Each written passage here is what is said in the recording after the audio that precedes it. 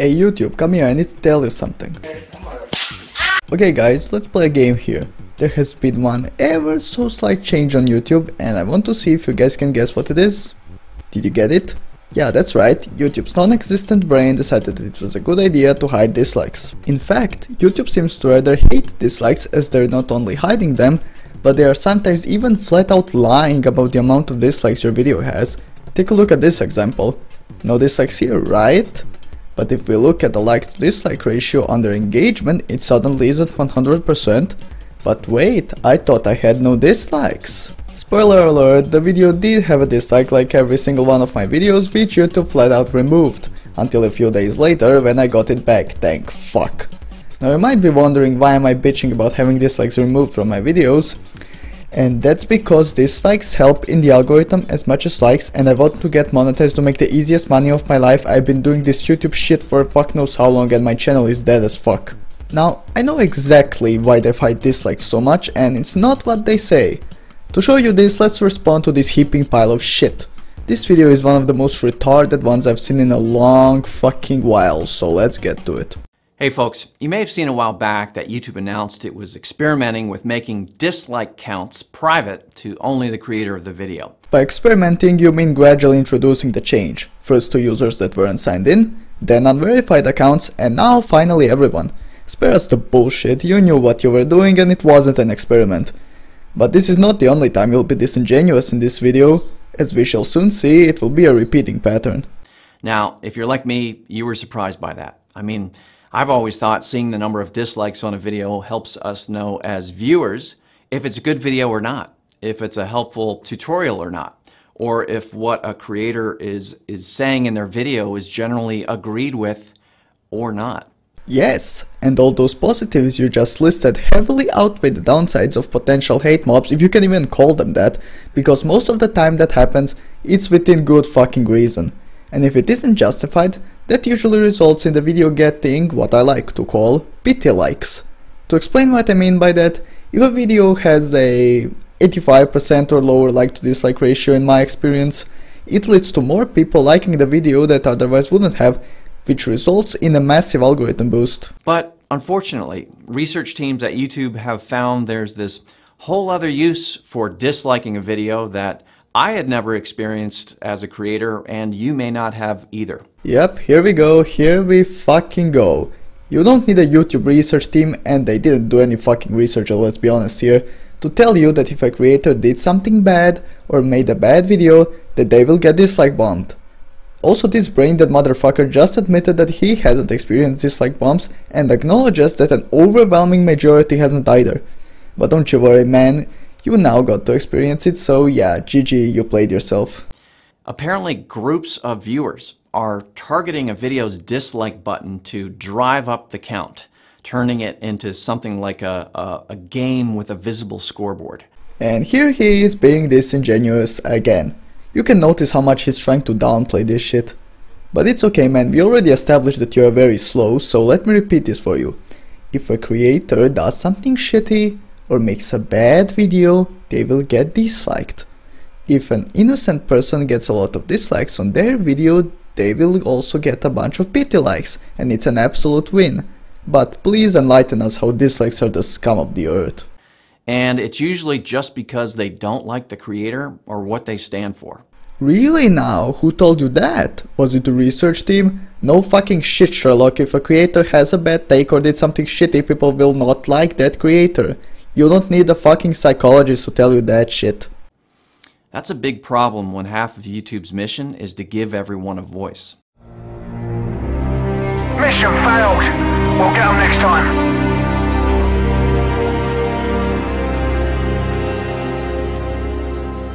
Half of YouTube's mission is to give everyone a voice, so to accomplish that, they will remove a feature that allows creators to voice their disapproval of a video.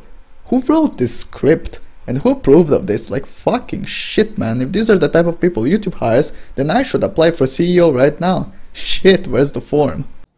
So earlier in 2021, YouTube experimented with making the public dislike count private to see if it would help reduce these coordinated dislike attacks across the platform. You weren't fucking experimenting, you were gradually introducing the change. You already lost most people watching this shit, so just come out and say it. And after analysis, they did see a reduction. Then post your analysis. Come on. If it did happen like you claim it did, and if it did give you the results you claim it did, then post it publicly. Where's the problem? What is the problem? Oh wait, I know where the problem is. The analysis doesn't fucking exist. So, the update from YouTube is that the dislike button is staying, but the dislike counts will now be private. Hold up, I thought you wanted to protect people from targeted dislike attacks, yet people can still see their dislikes as soon as they load into Creator Studio. What's up with that? Isn't that your mission? Because if it is, then... Mission failed. We'll get them next time.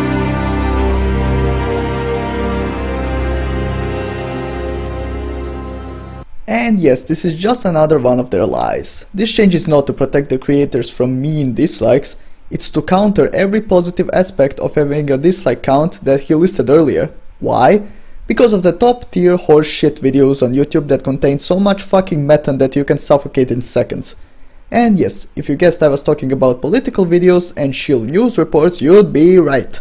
Politicians are confirmed to be some of the most retarded people on the planet no matter which side they're on, so no fucking surprise these YouTube videos that cater to them get dislike bombed to fuck for good reason. And that is what YouTube wants to stop. You can still dislike videos and that action will be used to tune your own recommendations. Oh bull fucking shit, every time before this change that I got one of those political news videos on my homepage, I clicked do not recommend this channel. After this change got to the point it is right now, I got about 3 or 4 times as many of those videos on my homepage. So spare me the bullshit that I can tune my recommendations when this entire decision is made to push those videos. And I swear to fuck, if I see one more of those videos, I'll ram it straight up your fucking ass. But you won't be able to see the dislike count. Only the creator can find it on the back end if they want. Yeah, it's more like if they have eyes, since it's plastered on the videos tab. And this just goes to further support my point. Now, a few common questions we saw from the initial experiment. First, without a public dislike count, how can viewers tell if a video is worth watching? Again, I kind of had this question too, but it turns out that while viewers might use the dislike count to give them a sense of a video's worth, when the teams looked at the data across millions of viewers and videos in the experiment, they didn't see a noticeable difference in viewership, regardless of whether they could see the dislike count or not. In other words, it didn't really matter if a video had a lot of dislikes or not, they still watched. And if you needed any more evidence to confirm that their experiment doesn't exist, here you go. You don't need a psychologist to tell you that if a video has a bad like to dislike ratio, that you'll expect a bad outcome. And if you expect a bad outcome, you'll click off faster. This isn't exclusive to YouTube videos or even videos for that matter. This is how expectation works, so please spare me the whole experiment talk. Next common question. If creators can still see the dislike count on the back end, how's that any different? It's not. They just don't want their users to know if a video is dogshit for the reasons I already went over. They can see it if they look for it inside Studio Analytics under the Engagement tab. And under the Videos tab, which is 20 times more accessible, you'd have to be blind not to see it. So either YouTube doesn't know how their own Creator Studio works, or they are trying to hide something. And it's obviously the latter. But overall, it's much less likely to cause stress and embarrassment if the count isn't visible to the public. They should feel embarrassed because if they managed to get dislike bombed, they obviously did something shitty. And if they didn't do anything wrong and still got dislike bombed, that's where pity likes come in, fixing the like to dislike ratio and heavily boosting the video. Funny how their quote experiment didn't show any of that, almost like it doesn't exist. And one more common question, is this because YouTube Rewind got lots of dislikes? Likely so, but it's more likely that it's because of all those political shield videos. No, although there are some teams internally who have learned the hard way what it feels like to get lots of dislikes. Yourself included.